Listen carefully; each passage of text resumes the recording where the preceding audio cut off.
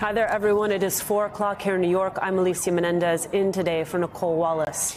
We come on the air this afternoon in the midst of breaking news still developing at this hour. A truly chilling situation unfolding right now in Moscow. Early reports indicate there was a terror attack across multiple venues in the Russian capital, including a shopping mall and a concert venue. Russian media reporting armed gunmen in combat fatigues stormed a city building while a concert was taking place before opening fire on spectators. Russia's state news agencies say at least 40 people are dead and 100 more are injured. The roof of the concert hall, which is engulfed in flames, is in danger of collapse. Just 2 weeks ago, the U.S. Embassy in Russia sent out a bulletin warning that extremists in Russia had imminent plans to target large gatherings in Moscow, including concerts. Let's bring in former CIA director and NBC News senior national security analyst John Brennan. Director Brennan, thank you so much for being with us. This is, of course, a developing situation. Can you give our audience just an understanding of the climate in Russia right now? Well, unfortunately, Moscow is not unknown to terrorist events. Over the course of the past number of years, past couple of decades, Moscow has been the scene of some terrorist attacks perpetrated by a variety of groups. And Moscow is a very highly urban environment, people at the theater. And so this was taking place at a large gathering. Which is why I think the early reports are the high number of dead and wounded. It appears as though if this was some type of coordinated attack, it was carried out by a group that clearly had planned this in advance. And the fact that the U.S. Embassy issued this warning previously about extremists having plans to carry out attacks, I think it demonstrates that it was concern earlier that some groups might be carrying out these attacks. Now, I think it's quite early to speculate who might be responsible for this. But the Russians have had a past of dealing rather brutally with terrorists who engage in these types of attacks. When there were large number of hostages taken previously, and whether it be at schools or at theater, the ballet, the Russians have dealt rather severely, and the response frequently has led to a large number of civilian casualties and casualties of hostages that were taken by terrorist groups. So I'm sure that there is a whole effort on the part of the Russian security services and forces to secure these areas, isolate the terrorists, and then to deal with them, I think, again, rather directly and, if not brutally. Director Brennan, to talk about that bulletin from the U.S. Embassy in Russia warning that extremists in Russia had imminent plans to target large gatherings, released just 2 weeks ago. Can you pull back the curtain for us and give us a sense of the type of traffic, the type of noise that leads to that type of bulletin being issued? Well, it refers to extremists, which could refer to any number of groups.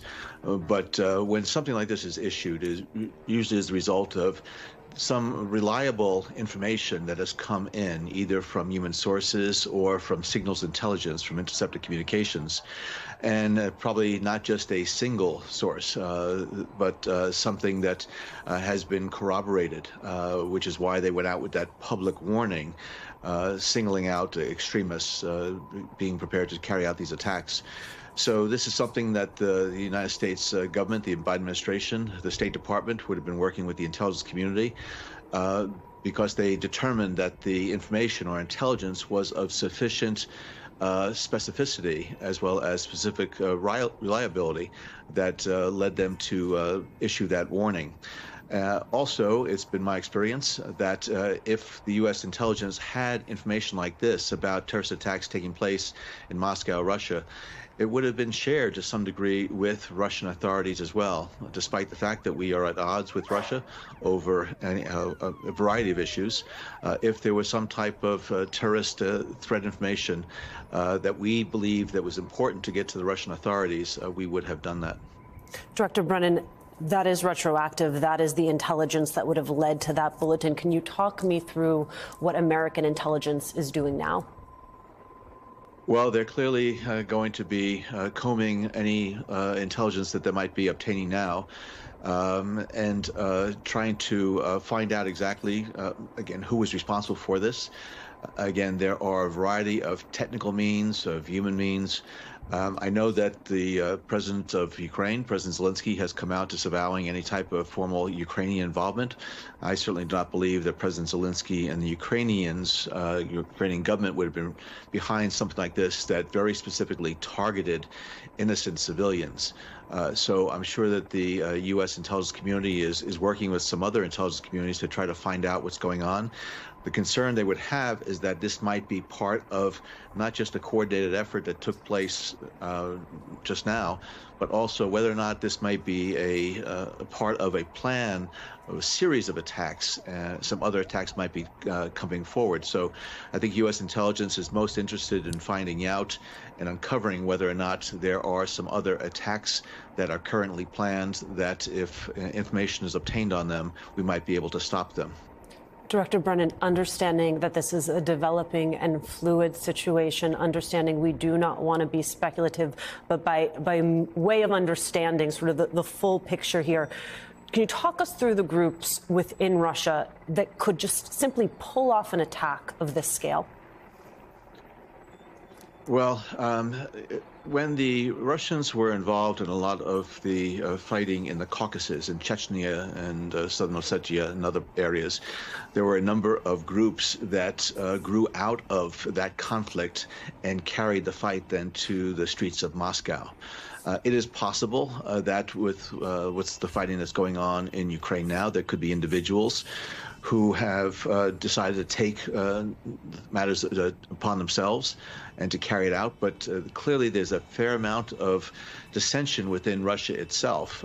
There are Russians who are launching attacks in the western part of Russia near the border with Ukraine against Russian targets and Russian authorities. So there could be some domestic groups that could have been motivated because they are disgusted with what the Putin regime continues to do inside of Ukraine. There could be Russians who are upset at the continued suppression that the Russian regime is engaged in against domestic opponents. We had the recent death of Alexei Navalny. So there are a variety of groups and individuals who have their own reasons and motivations why they might decide to carry out something like this. It's quite unfortunate that it was directed against a number of civilians, and the number of dead and injured now is growing. Director Brennan, I'm going to ask you to stay with us. I want to bring in NBC News foreign correspondent Matt Bradley. Matt, this is, of course, a developing situation. What can you tell us? What is the latest?